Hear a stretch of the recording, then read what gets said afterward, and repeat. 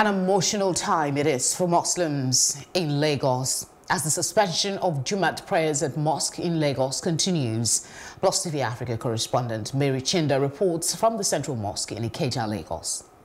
It's the third Friday that Muslims in Lagos would not be holding the Jummat service at the Central Mosque. Now that's because of the outbreak of the novel coronavirus disease, Covid-19. I spoke with an imam off camera and he told me that Muslims have been told to hold the Jummat prayers at home along with their families.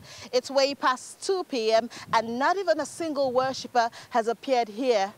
For how much longer this virus would keep Muslims away from the mosque, no one knows. From Alausa in Lagos, Nigeria, Mary Chinda, reporting for Plus TV Africa.